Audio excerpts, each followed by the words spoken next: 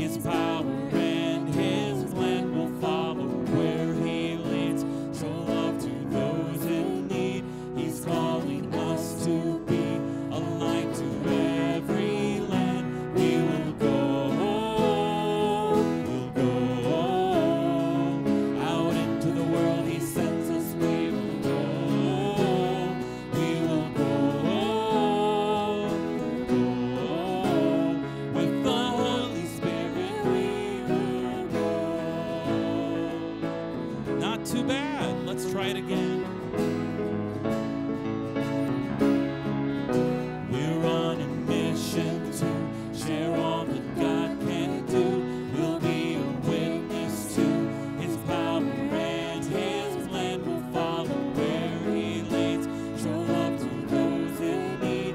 He's calling us to be a light to every land. We will go out into the world. He sends us. We will go. We will go with the Holy Spirit. We will go. We are called to be His hands and feet. We are called to be a light to the world. We will go out into the world. He sends us. We will go. We will go with the Holy Spirit. We will go.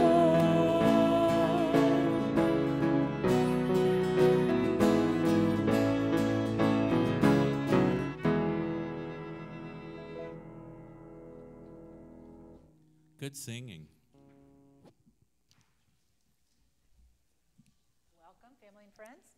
You can be seated. Wait, we're going to read our scripture, page 627. If you grab your blue Bible, we're on page 627. We're going to read Proverbs 3, 5 through 7. Trust in the Lord with all your heart, and do not lean on your own understanding. In all your ways acknowledge Him, and He will make straight your paths. Be not wise in your own eyes. Fear the Lord and turn away from evil. It will be healing to your flesh and refreshment to your bones. Honor the Lord with your wealth and with the firstfruits of all your produce. Then your barns will be filled with plenty, and your vats will be bursting with wine. As you're being seated, I have a few announcements today.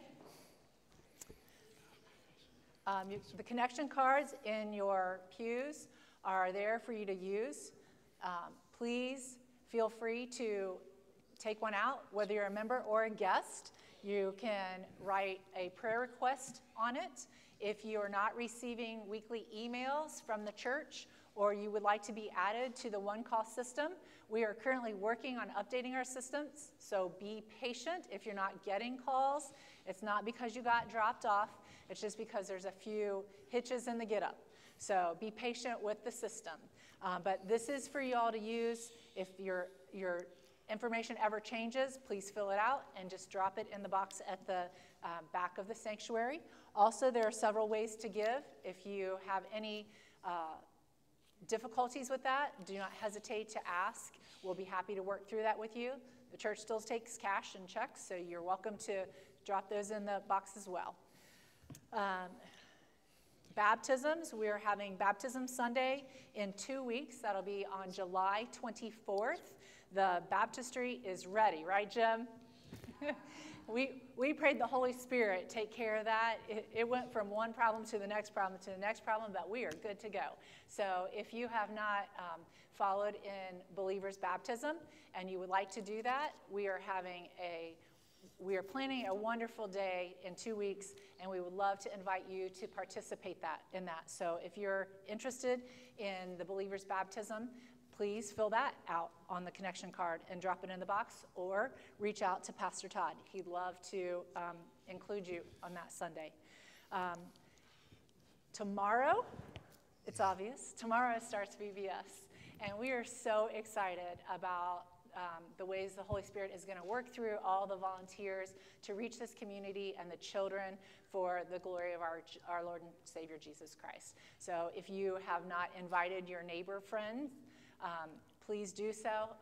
I'm going to share, Sharon shared with us this week, she had some of the little cards that Todd had printed up, and we still have plenty of them, so if you need any, just ask.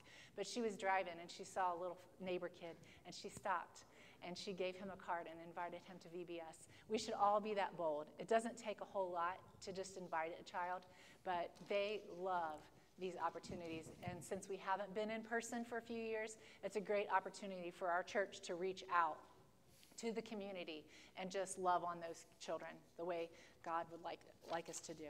So as I get ready to pray, I'm going to have the new members from the new members, Todd's new member class recently, come on up to the front here while I'm praying. So Margaret Prickett and Nancy McDonald and Glenn and Yvonne and Cheryl Haynes.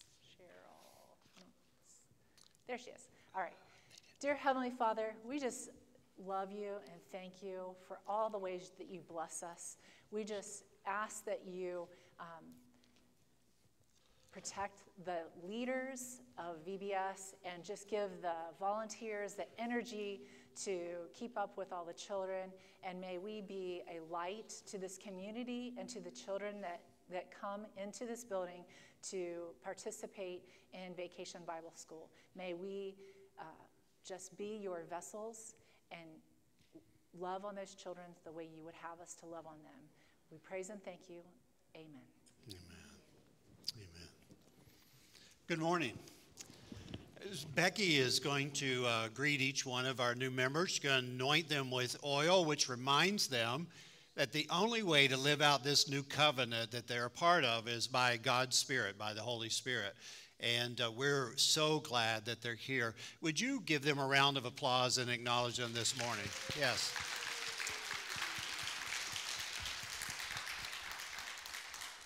So we had, Glenn and I, when we came 3 months ago, we had three major goals. Is that on Easter Sunday, we would reach 150 to 200 people, that God would bring them here for our church. And we had 234 on Easter Sunday. The second goal was to keep 100 people in summer while everybody goes to the lake and everywhere else, and those kind of things, and until the students come back. And so when the students come back, it's a different life, a different energy.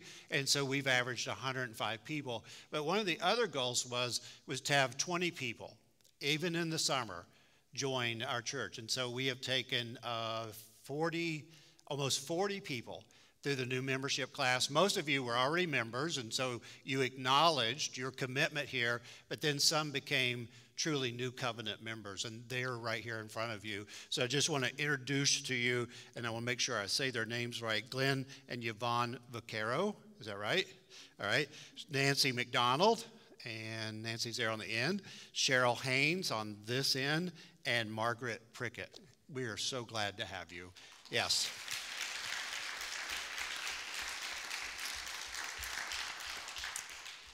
Let's pray together. Father, thank you that these people have committed themselves because of your grace in their life to love you with all their heart, soul, mind, and strength, and love their neighbor as themselves.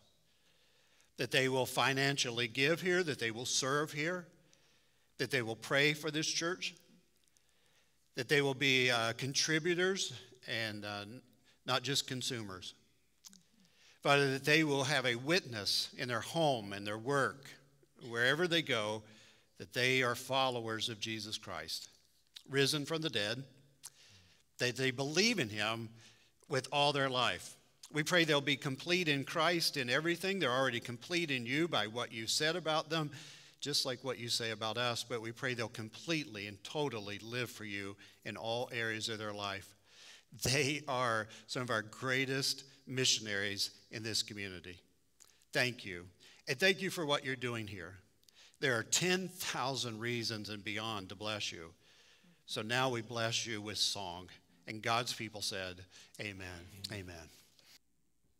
So I was reading in my devotions this week, and I came across this verse, and I'm sure I've read this verse before, probably like many of you. I read verses, and then I read them again, and it's like I've never seen that, or maybe it's just strikes me a different way. But in 1 Peter chapter 2, verse 9, it says this, and it reminds us who we are as the church.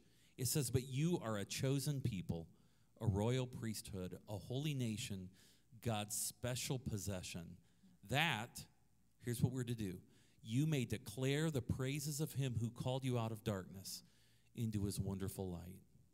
So as we continue to worship together as a church, I want us to take some time to praise him right now who called us out of darkness and into his wonderful light. Sing with me. Bless the Lord, oh my soul, oh my soul. Worship his holy name. Sing like never before, oh my soul. I'll worship your holy name.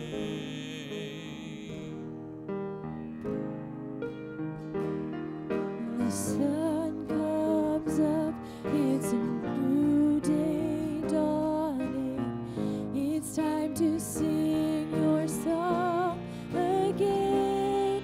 Whatever may pass and whatever lies before me, let me be singing when the evening comes.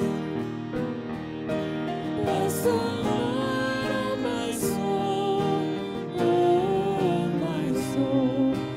Worship his holy name. Sing like never before, oh my soul.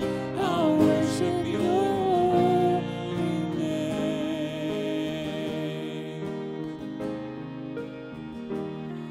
You're rich in love and you're slow to anger. Your name is great and your heart is kind. For all your goodness I will keep on singing. 10,000 reasons for my heart to find. Bless the Lord, oh my soul, oh My soul, worship his holy name. Sing like never before, oh my soul, I worship your holy name.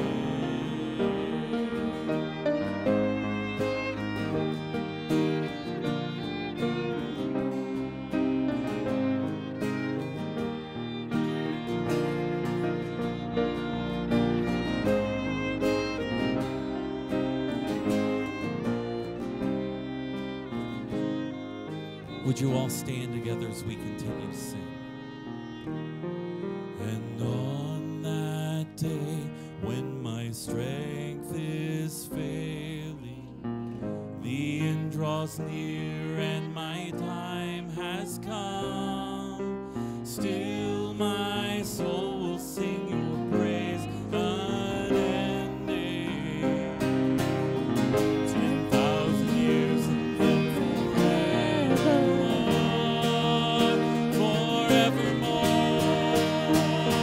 Bless the Lord, oh my soul, oh my soul. Worship his holy name.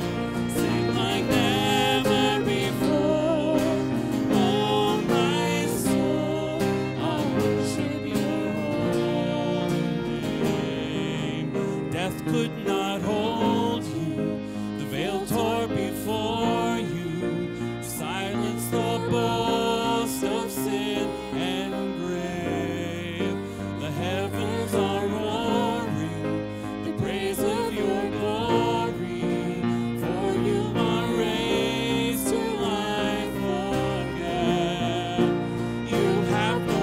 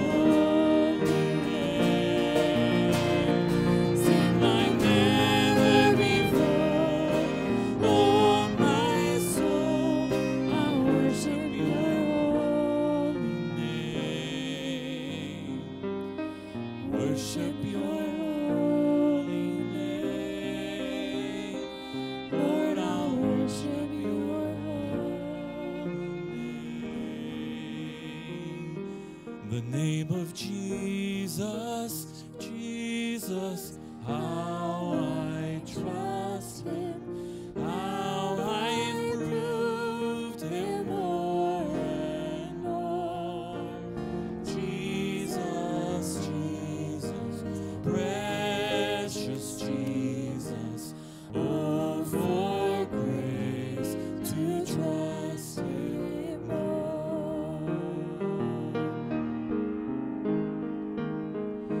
'Tis so sweet to trust in Jesus, just to take him at his word, just to rest upon his promise, just to know the saith the Lord.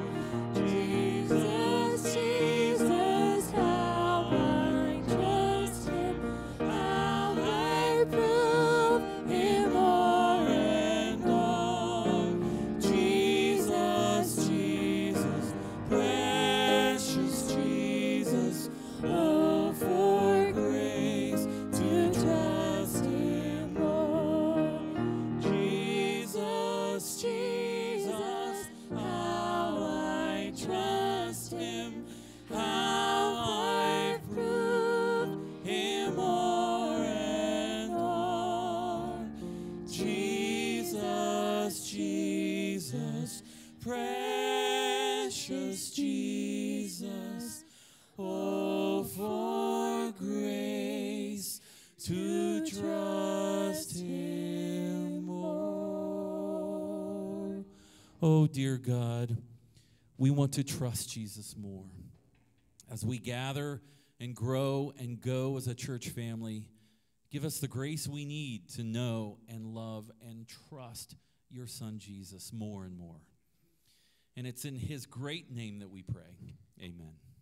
Would you turn and greet someone real quick? Just say hello, shake, a fist bump, a hello. Just say hello to them.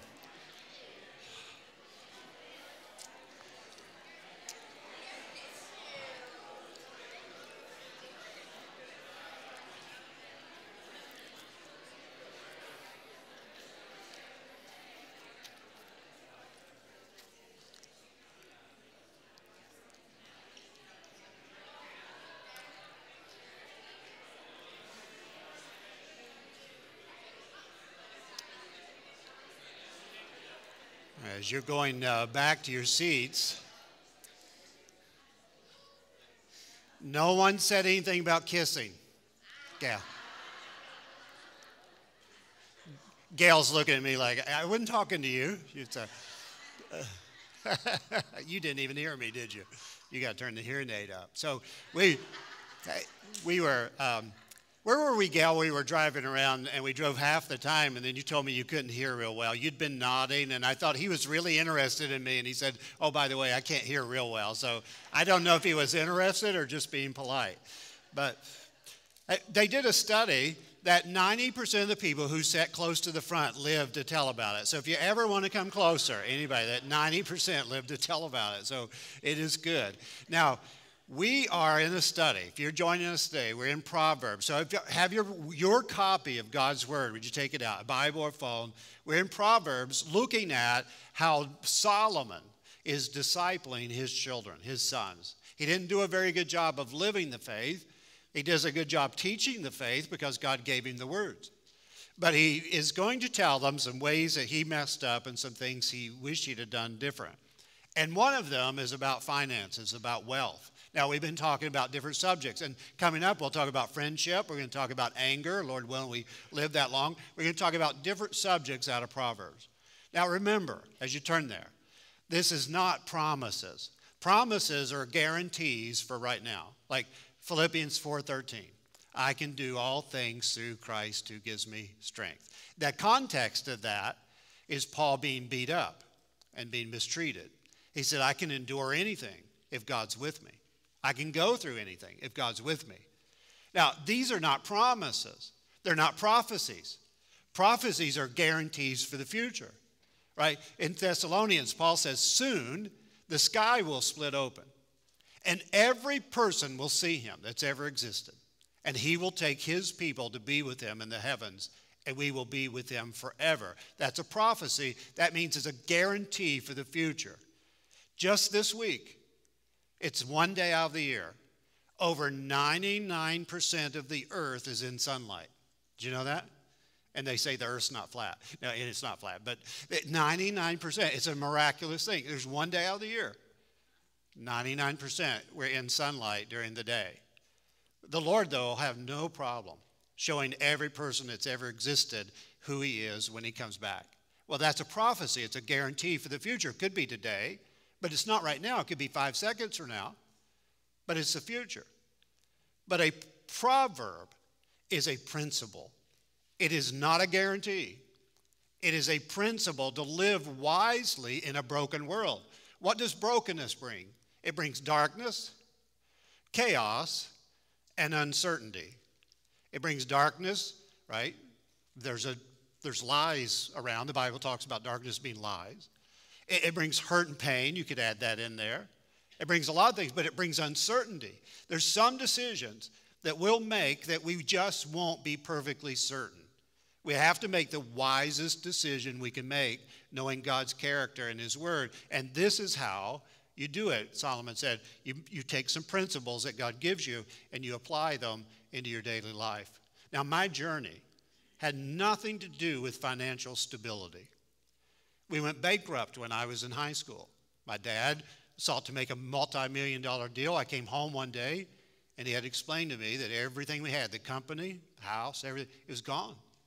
I had nothing. My past had nothing to do with financial stability. Matter of fact, no one taught me any financial principles till I was about 30 years old. It was just do the best you can.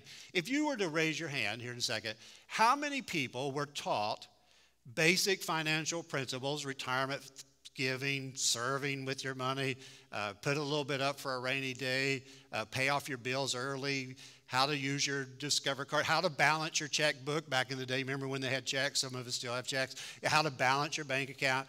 Raise your hand. Did somebody teach you by middle school to do that? Did somebody teach you by high school? Okay, a little more, about 10, 12 people. Some saying that. It's one of the things that we've left behind in God's economy, and we've left it to other people. But Solomon is learning now. He's saying, I made billions. He was a billionaire. He had everything. But he lost the kingdom. The kingdom falls apart under Solomon. Israel divides, breaks up. The enemies take over Israel because of David's foolishness at the end of his life and Solomon's foolishness. And one of the things he regrets is he did not teach his kids about money, that it didn't belong to them, that they are stewards, not owners, that it belongs to God, that you don't get to keep anything, but you can send it ahead of you. The only thing you get to keep is what you send ahead. And when somebody buys into that, they live differently. And that's what he's going to tell them. A friend of mine who's baptized hundreds and hundreds of people, he said, unfortunately, most of the people I've baptized kept their wallet out of the water. Their body went in the water, but their purse and their wallet stayed out of the water. And they said, you didn't baptize my money.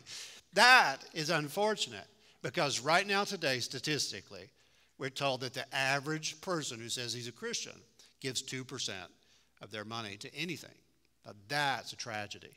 But you know that's not true in China. It's not true in Afghanistan or Iraq. It's not true in Africa. Richest nation on earth. There's something wrong. Well, that's where Israel was. They were the most blessed nation on earth, and there was something wrong. And so he's teaching his sons about finances and wealth. So number one, on your note sheet, on your screen, honor the Lord with your wealth. Now we're going to start by turning. We're going to preach the gospel to ourselves. Turn to someone and say, honor the Lord with your wealth. Just turn to them right now. Honor the Lord with your wealth. I'll say it to you. Honor the Lord with your wealth. That's the key of everything. The joy of making money, the joy of making money is that we get to honor the Lord with our wealth. We get to honor him. This is, I've shared with you. I've been a part of 6 rebuilds or church starts or church plants. And one of the things that every church starts has a problem with is resources. You don't have enough money. in the beginning. You don't have enough people. You often don't have enough land or building, which is not our problem. When I bring my friends here, they can't believe the opportunities we have here. Just the building, the gymnasium, the land. It's incredible. But one of the things that Solomon learned is he got locked in. Under David, the kingdom grew 6 times larger in Israel. But then Solomon realized he was locked in now by his enemies. And God tells him something very simple. He says, you could have had everything. But the problem is you spent it on yourself. You spent your life, your women, your buildings, your time. You spent it on yourself. And so now he tells his sons, honor the Lord with your wealth. Look at Proverbs 3, verse 9. Proverbs 3, verse 9, if you got your copy of God's word, honor means make much of or lift up. Make much of the Lord with your wealth, with the first fruits of all your produce. Now that's interesting, because now they're automatically going to have to live in faith. If they give the first fruits of their produce, what if a storm comes? What if the enemy comes? What if insects come? What if disease comes? So they're to give right away of the first fruits of their produce, Israel is, and not worry about what comes later. God says, I'll bring your crop in. I'll keep your enemies away. I'll take care of you. And if I don't, I have another plan anyway. So they have to give, they're called to give their first fruits of their produce. Verse 10, then your barns will be filled with plenty, and your vases or vats will be bursting with wine. Now, again, a lot of people, unfortunately, a lot of people on TV, I won't name their names, they'll use the Old Testament and some of the Proverbs to say if you give $1, God will give you 10 back and that kind of thing. That's not true. Or they would be giving us all $1, right? When Congress investigated them, 10 of the wealthiest televangelists, they were on average worth of $50 to $100 million. They were putting money in Swiss bank accounts and making false companies to hide their money that God's people gave them. There's something wrong there. But Israel had a principle, and it's true much of the time. If you give, God will give you more because you're a vessel of giving to give to other people. It's a true statement, a principle. Notice that they can drink wine. Most of the world drinks wine and alcohol differently than we do. The Puritans stopped where they did. A big part of it was because they were out of beer. Nobody had water back then, right? You didn't drink water. You didn't drink water much in Israel. I just want to tell you a side note. Alcohol is meant to be a beverage only. If you can't drink it as a beverage, you need to put it down. That's what the Bible's going to say. And here he says, I'm going to provide for you food and drink. If they could drink water, it might have been water. Doesn't matter. Here's the goal. I will provide for you what you need if you follow me. If you follow me. Doesn't that sound like Matthew 6? Honor the Lord. Lift your name up. Your kingdom come. Your will be done. Then you ask, now give me my daily bread. There's no reason to have daily needs if we're not going to live to honor God, if we're not going to do his will, if we're not going to live for his kingdom. There's no reason for him to provide our daily needs. And so that's what Solomon is telling his sons. R.A. Criswell, some of you remember him, the old Baptist preacher. I think it was 1960 something he said this. He said he came across a friend he hadn't seen in a while. He had discipled him for years, and he'd heard that the man had become very, very wealthy. And he met him, and he said, how you doing spiritually? How you treating your wife? Are you growing your kids up in the faith? Are you giving faithfully? Are you serving in your local church? And the one question that bothered the man is, are you giving faithfully? And he said, Pastor Criswell, you know I've become a very wealthy man, and I can't tithe now like I used to. That'd be way too much money, and I'm not quite sure what to do about it. And Pastor Criswell said, well, I know what to do about it. And he said, what? And he said, well, let me pray for you. So Pastor Criswell puts his hand on his shoulder, and he says, dear Lord, would you make my brother poor again so he can be faithful to give to you? So isn't that crazy? Isn't that crazy? It does not matter how much we make. It doesn't matter how much we have. The principle's the same. Going to turn one more time to somebody and say it. Honor the Lord with your wealth. Turn to him right now. Honor the Lord with your wealth. If you walk out of here today and you say, what was that sermon about? You say, it was about honoring the Lord with your wealth. That's going to look different in everybody in here. There's no legalism anymore. There's no percentages anymore. The New Testament says give generously, consistently, and joyfully. Generously, consistently, and joyfully, sometimes sacrificially. The Old Testament, you had to give 3 tithes, not 1, 3. So when people talk about tithing, they often don't even say what God told Israel. They had to give tithes. Here's what I learned about tithing. It's way too easy. You give something aside, you give something amount, and you just say, the other 9 dimes, we taught our kids, unfortunately. We said, here's 1 dime for you, for God, and 9 dimes for you. Well, they took it literally. They went out and bought Barbies and all kinds of stuff. We were wrong. We didn't know better. The Bible says all of it belongs to God. If you give a certain percentage to your local church, by the way, God says give 3 places. Your local church, missionaries, and to those in need. Your local church, missionaries, and those in need. You always provide for your family, but you give to church, missionaries, and those in need. But all of it belongs to God. Here's the hard thing. Here's the Spirit-led thing, is to stay on your knees and say, God, how can I honor you with my home and my car and my business and the money you gave me and the breath you gave me and the time you gave me? That's a harder thing. It's not a percentage. It's not like you check it off. All right, fed the dog today, gave a percentage, kissed my wife, I'm good till evening. You can't do that. No relationship works that way. Everybody say amen. Solomon learned the hard way. He learned the hard way, and he's telling his sons to do different. One more thing before I go on. Thank you. You have responded to us in 3 months so well in so many ways. You're so generous with your encouragement, your words, your prayers, your giving, the way you've jumped in on things and served in all kinds of ways. Thank you. The world will see our response together to live out the gospel. Second, our wealth reveals our hearts.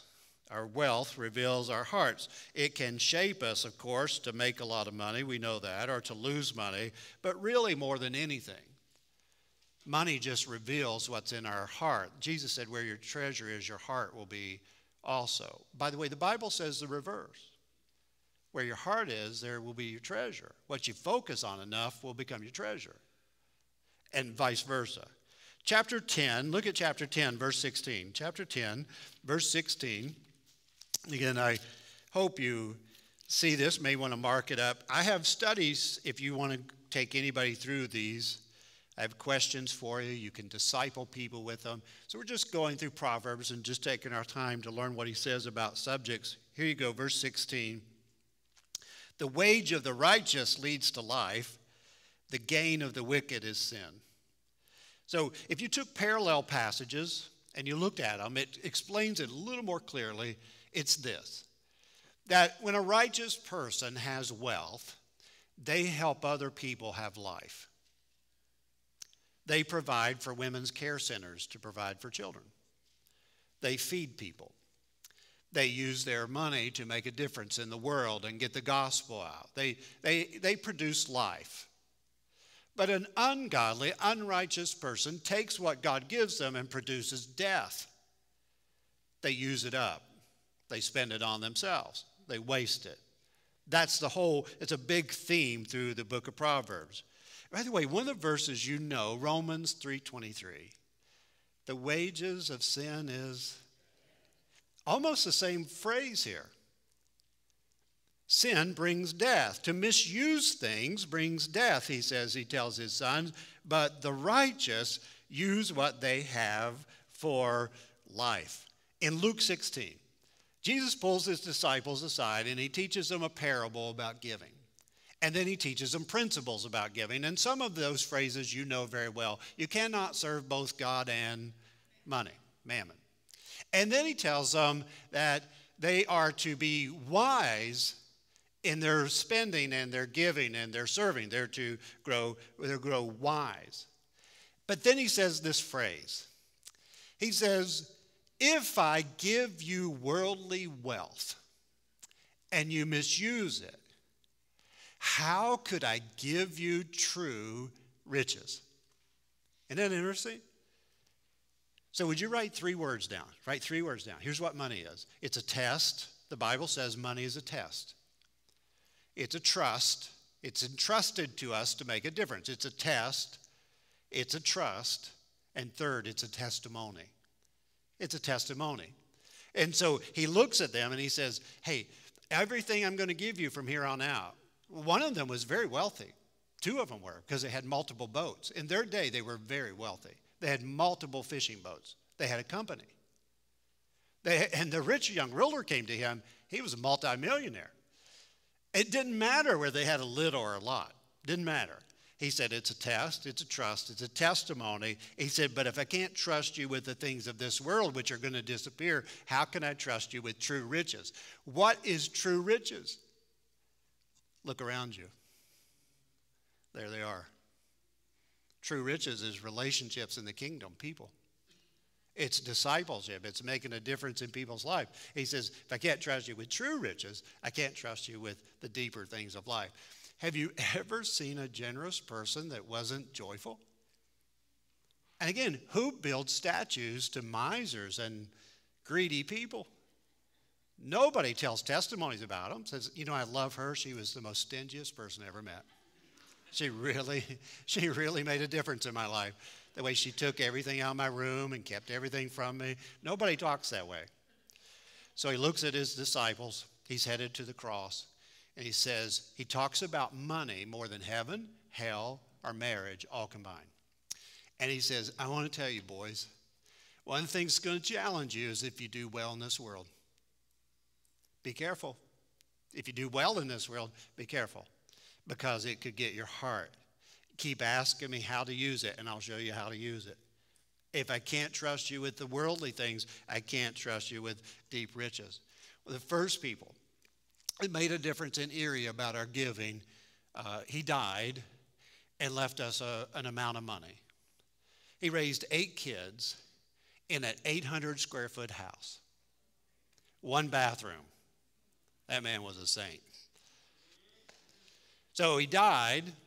He mowed our yard. He mowed our yard. When we started the church, we asked everybody in the former church that it had fallen apart. They were fighting and all those kind of things. We asked them to take a year off if they would and pray about whether they wanted to come back. We were going to go a different direction. And everybody did, but the one man, he said, I don't have to come if you don't want me to, but I'd like to mow the yard. He was a World War II veteran. He went in Germany to do the cleanup. He was with a cleanup squad and saw terrible things. He was a hero. And he came and he started attending the church and he mowed the yard, and very humble man, and gave his $10, insignificant, whatever it was. I can't remember what it was. He actually told me what it was and told me why. He was saving for the future. And then he died. And he left us an incredible amount of money, just as we were starting 2 churches. He said, he told me before he died, he said, I want to make a difference. I didn't know what he meant by that. I went to his house, saw him a few days before he died. He said, I want to really make a difference. And he said, I want you to know that. He was telling me in a nice way. He didn't want to tell me about the money or how much he was giving. But he was one of those men that when you saw him, you'd probably say, hey, do you need a couple bucks or, a cup of coffee? You thought he was just broke.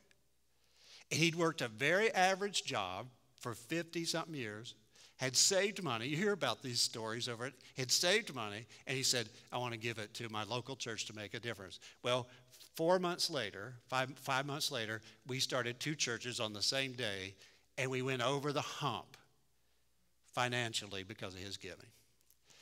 That happened to us 3 times. Another situation, a person gave us a building. Another church gave us another church. And each one of those, we used it as the beginning of a church that we started. Now, God can do this in many different ways. But most often what he does is move somebody's heart to say, oh, that's me. or that's us. And the money that came in over time, $10, $20, we did a Build for Life. We asked everybody to give what a pizza cost. Back then, I think it was $8, something like that. It's like $72 now, something like that. But it would be a little different. It'd be different now, like, you know. So we said give $8 to $10. We had 100 people sign up for that, for let's just say $10. And most of them, after we started the church, kept giving. You know what people give to? Vision. We're going to make a difference in people's lives. So right now today, I just got told there's 80 kids coming to VBS. Susie, who's been here quite a while, a few years, she says we may have that many people sign up that day. So we're going to have 100 plus, maybe 200, I don't know, 150, 200 kids in this building in VBS learning about Jesus Christ. Your giving, it makes a difference. Notice one more thing. Write this down again. I'm going to make sure you hear it. Generously, would you write it down? Joyfully and consistently. Generously, joyfully, consistently. You talk to God about how he's to lead you to do that. Third, generosity creates blessings. If we give generously, it creates blessings. 11:24. The word generosity in Latin comes from those of noble birth. So the people that depended on those of noble birth would say, thank you for being generous, for feeding us. But in the Bible, we're the people of noble birth. We thank God regularly, right? He provides for us and he provides to us to give to other people. Generosity creates blessings. Verse 24, one gives freely yet grows all the richer. Another withholds what he should give and he only suffers need. Whoever brings blessing will be enriched. Whoever waters will himself be watered. Now that's true of all of life. Encouragers are the fun people to be around, right? The people who serve. And the people who give. Those who water will be watered back. That's true of all of life. The most generous person you know, think about them for a minute. Think of the qualities they have. They usually love God deeply. They trust God deeply. They love people. They want to bless and encourage and give. That's what produces their generosity. It's out of their heart. Jesus said everything comes from the heart. In Matthew 6, he says something interesting. He says, don't store up treasures for yourself. He didn't say don't store up treasures. He said don't store them up for yourself, because the next phrase is store up treasures in heaven. And here's what he said. There's only two ways to have treasures. One's on the earth when it will be destroyed, rust, moth, ruin, and one's in heaven. There's two types of treasures. He said, don't do the one, do the other. Now, everybody has to work about that, has to pray and think about how much do I really put aside for the future? How do I save for a rainy day? All of that's true. But he said the danger is saying, okay, I'm going to live like this is all I've got. I'm going to store up treasures for here. And he said, don't store up treasures for yourself here. Store up treasures in heaven. So I told you 4 months ago that Glenn and I would give out of our will when we die. You remember, I prayed for you to ask that I die first, right? Because it's not going to look good if she goes before me. It's just not going to look good. So when we die, we're leaving something behind. We're going to ask you to pray about the same. And here's why. We want to hire a youth pastor. We want to hire a children's leader one day. We want to make a difference in our community and beyond in different ways. July 2nd, when we were out giving away gifts and meeting, we met 3,000 to 4,000 people. It showed me what really can happen in this community. It showed me what can happen. When you do a rebuild or a restart, one of the things is a church that struggles, we talked about, you disappear over a while. You just disappear in the community. Well, we're appearing again. We're coming out. People see, people hear, people know. And what's going to happen is, as people come in, they're going to look for life. And one of the things that we want to do is give for life. You can't make any bigger bang for your buck than say, I'm going to invest in kids. I'm going to make a difference in the youth that come behind me. I may not see it, but I want kids to play here one day. I want them to bang into the wall where we have to paint the walls every week. That's part of the problem. Everybody say amen. We're not going to complain. We're not going to complain about kids hurting the gym. The gym needs to be fixed up, but we're not going to complain about it. Because if you walked in there and it's pristine, you know what's not happening? Nobody's in there. Hey, I got a 3-year-old boy. I got nothing good or sacred in my house that's out in the open. Nothing. I mean, nothing. If he don't break it, he busts it or burns it down. So that's okay. It's okay. So this calling is to say, how does God want me to speak from the grave? How does God want me to speak to other people from the grave? How can my life go on, my legacy? Boy, Solomon messed up there, didn't he? Number 4, faithful working is our greatest wealth maker. This is a principle, by the way, that's true still today. Me faithfully working over a lifetime is the greatest way to make wealth. Some of you remember Larry Burkett. Larry Burkett gave a statistic. He taught finances before Dave Ramsey. He said if the average person would keep working from 65 to 75, and only gave he gave a certain amount of money, gave $50 a month, $100, it wasn't much. He said if every Christian would do that, it would result in hundreds of millions of dollars in the kingdom. That is staggering. One of the things that we want to think about is how do we work over a lifetime to some degree and give faithfully and serve faithfully. And that changes, by the way.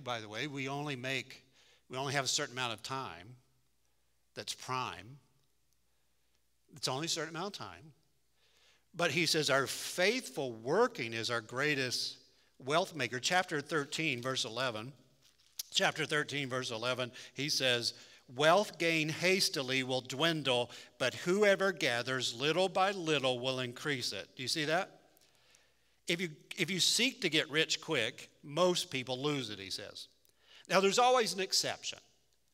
You run into someone that bought Bitcoin back in, 90, and they bought 10 coins, and now they're worth $1 gajillion, and you just, by the time they tell you, you don't want to hear it. Or they bought Amazon, or back in the day. They're called the one percenters. Everybody say one percenters. They're one percenters. But the principle is, I work over a lifetime, I put a little aside, I give some away, I serve, I care for my family, and over a lifetime, I make a bigger difference. I get debt free, and I work, and I serve, and I give. Number 5, spiritual wisdom is better than worldly wealth. Solomon now is getting to the place in his life, he says, I wish I didn't work such long hours. I wish I wouldn't have been gone from my family so much. Proverbs 16:16. How much better to get wisdom than gold? To get understanding is be chosen over silver. He doesn't say either are bad. He just says if you have to choose one or the other, choose wisdom over making a lot of money, working overtime, being away from your family, all that stuff. Now remember, wisdom is hakma. It means to be a craftsman. It means to be able to take the word and put it to practice. He says learn to put the word to practice and go hard at it. Chase hard at it about knowing God and knowing his word and living it. A friend told me this week, the difference between knowledge and wisdom is this. If you have knowledge, you know a tomato is a fruit. It's not a vegetable. But if you have wisdom, you don't put the tomato in the fruit salad. So that's a big difference. Knowledge is one thing. Wisdom is saying, oh, that's how you want me to do this. That's how you want me to save. That's how you want me to serve. That's how you want me to give. And so that is wisdom. So chase hard after it. Number 6, he says financial planning provides more wealth for us to enjoy and use generously. We are to have planning in our life. We let the Lord direct our steps, but we do plan and pray. Proverbs 21:5. Proverbs 21:5. Solomon is big about planning. He reminds his sons to pray and to plan. Verse 5, the plans of the diligent lead to abundance, but everyone who's hasty comes to poverty. Poverty. So here's 5 questions I ask on a regular basis. Glenn and I go over we have goals for each year. We pray. We go over our budget. We pray constantly. We ask each other, how we doing? What's the next step? How are you led to give? So here's the first question is, how much am I making? So just say it out loud. How much do I make? Okay? How much am I making? Number 2, how much am I spending? Say it out loud. How much am I spending? So we need to know how much we're making. We need to know how much we're really spending. Number 3, how much am I giving? Say it out loud. How much am I giving? So we want to look regularly and say, how much am I giving? Is it generous? Is it steady? Is it consistent? So how much am I making? How much am I spending? How much am I giving? 4th, how much am I saving? So let's say it out loud. How much am I saving? So we want to save a little bit for an emergency fund, for a rainy day if we can. And then 5th, how much am I leaving? Say it out loud, really loud. How much am I leaving? What am I leaving behind to make a difference in other people's lives? What am I going to leave? What am I planning to leave to make a difference in the kingdom? So that's our questions. We ask them, and that's a part of saying, Lord, how do you want to direct our lives? So we worked, after years of my foolishness, we worked on paying off my bills, our bills, which were my bills, and then we started snowballing bills, and then we got them paid off. We got debt-free. Here's what we discovered. When we were debt-free, we could give generously. We could even buy Girl Scout cookies. Like I started buying 12, 13 dozens, and it was for the Girl Scouts. It was for a good cause. We gave to the adoption center near us. We gave to the city mission. I began to serve in the Erie City Mission. I began to serve in the overflow shelter, and I'd go at night when people would be checked in and stay there with the men. They come off the street. In Erie, you have to have it. 2 people died the last year we were there on the street. They froze to death. You got to have the shelters. And so what I began to give to, I began to be interested in. I began to serve. And so with Glenna over the years. And so this is a principle that's really true. If we ask ourselves, how do we get financially stable? It's not to be financially stable. It's to be a kingdom person in a greater way. 2 verses on your screen. Proverbs 27. Let's read it out loud. You ready? Know well the condition of your flocks and give attention to your herds, for riches do not last forever. You got to know what's coming in. You got to know what's going out so that you can save a little, give a little, and leave a little. Here's the second one. You ready to read it? Proverbs 22:7. The borrower is slave to the lender. I got tired of giving my money to the banker. And if you're a banker, I love you. I just don't want to raise your kids. I got tired of paying more interest than I gave to my local church. I started totaling up the interest we were given to other people that could be given to God's people. It wasn't good. It took me years to work out of some stuff, but I would just encourage you to work out of it if you can. By God's leading, I believe you can. This is a great reminder, isn't it, from Solomon? And finally, I most glorify God when I'm most satisfied in him. I took that from John Piper, but I know he got it from the Bible. I most glorify God when I'm most satisfied in him. I think this is the most interesting verse in the Old Testament. Not most meaningful, but it's the most interesting. Proverbs 30, verse 7. Just say, got it. Encourage me. 2 things I ask of you, deny them not to me before I die. Remove far from me falsehood and lying. So stop right there. He said, I want to be a man of truth all the time. I want to live in the truth all the time. I want people to say that's a man of integrity. That's a woman of integrity. If she says it, she means it. If she means it, she says it. He said, I want to be known as a man of truth. But look at the second one. He says, here's what I also want to ask you. Feed me with the food that is needful for me, lest I get full and I deny you and I say, well, who is the Lord? I don't need the Lord. I got a credit card. I'm doing quite well. Why would I have to pray about that? Isn't that a danger? This is thousands of years ago. I'm concerned, he says. I could get too much. And I'd start saying, I don't need to talk to you so often. I'm pretty sufficient. Here's his second worry, concern.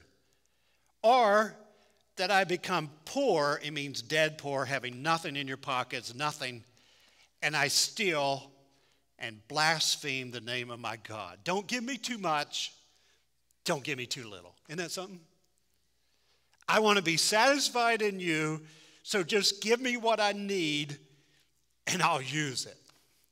Just give me what I really need. I'm in the shelter. Last time I'm in the Erie shelter, and I'm with a lady. She's 84 years old, getting ready to turn 85 years old. And she's just an amazing lady. I could go on and on about her. But in comes a man that she knows. 11 o'clock at night, staggering in, looks really rough. So the way she speaks to him, I could tell she knew him to some degree. I said, has he come here often? She said, no, I've never seen him. I said, do you know him? She said, oh, yeah, I know him. She said, he used to be one of the wealthiest men in this city. She said, he had a red convertible and had rich black hair that went back. She said, I imagine that David might have had the same kind of hair. And she said, he was one good-looking man. And inside, I'm thinking, you go, girl. I mean, you're still talking that way at 85. You go, girl. You're kicking your boots on all the way to heaven. And he walks in, and he is nothing like he was. You would never know it. So I asked her, what do you think happened? His desires. That was her reply. His desires. I don't know what all that meant. Women, money, things. It's tough. I don't know. But she knew. Got the best of him. Don't give me too much. Don't give me too little. You know, people that pray that kind of prayer, they're really just satisfied in God. That's the Lord's prayer, disciples' prayer, isn't it? Give me what I need. Just give me my daily needs, my daily bread. I don't need too much of it, but I don't want to steal. The joy of making money is to honor the Lord. So, last thing on your screen, 2 bookends. Honor the Lord with your wealth. Here's the second one. Have as many friends in heaven as you can. Have as many friends in heaven as you can. Luke 16:9. Use your worldly wealth to benefit others and make friends. And when your possessions are gone, they will welcome you into an eternal home. You got to do this. Turn to somebody and say, that's great. Just say, that's great. Isn't that great? He's going to the cross. He's going to die. He's heading home. And he says, hey, boys, one more thing. How many friends you want in heaven? How much you're going to speak the gospel and how much you're going to give into the gospel and how much you're going to pray in the gospel. I hope you have a bunch of friends that welcome you at the gate and say, thank you. You know how they'll know? Because Jesus said, in heaven, you'll be known as you're known. You will be knowing as you're known. He's going to make it clear. I used him to reach you. Go talk about it for 1,000,000 years. I used her. I used this church to touch this community. He's going to make it known. And he says, I will celebrate it in front of everybody. I wonder if that's right before he takes his place to wash our feet again, which is an amazing thing. He says he'll serve us again. He'll serve us food and minister to us. And he'll look at us and say, well done, good and faithful servant. Enter the joy of your master. What's the joy of your master? Having the same heart God has. To love God with all your heart, soul, mind, and strength, and love your neighbor as yourself. To want them in eternity as much as you want to be there. To want them in heaven as much as you want to be there. Father, thank you. We're going to change up our song here and sing Trust in Jesus. And we're going to say that we trust you, and we can acknowledge it in front of everyone, the angels, the spirits, heaven, but especially in front of you, that we trust you to build this church up for your glory. We ask that you use us, our time, our service, our encouragement, our finances, our words of life, our gospel conversations. Use us. Each week, Father, as we drop money into the boxes or we give online or whatever, I pray that we'll start praying really faithfully, oh God, reach the next person. Who's our one to reach? Who's our next person to reach? Reach the next one. We trust in you to do this. As we sing to you, as we celebrate you, as we honor you, do something here, Father, that everyone in this community will say, the Lord did that. The Lord did that.